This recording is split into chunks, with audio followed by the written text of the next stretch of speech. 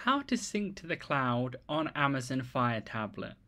So this is going to sync your devices together. So if you're using your Amazon Fire Tablet, a Kindle, or any other Amazon device, you're going to be able to be at the same point potentially in a book. If you scroll to the left hand side and then click sync, then also you can sync in things that are going to be online on the Amazon website. So you'll be able to get all of these things in different places. So what you're going to want to do first of all is go to settings. You can either scroll down on your device, then click the settings menu, or if it's on your home screen here, just click the settings cog there.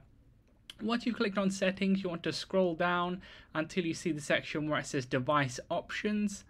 Click on device options, then you'll want to scroll all the way down to the bottom. It's going to be the last option there, it should be, where it says sync device. Click on that, then you should see it says syncing. Once that disappears, you know your device is synced. There's no like OK, etc. or anything like that comes up. As soon as you see syncing's over with, it's done. So leave a like on the video if that helped, subscribe for more helpful videos.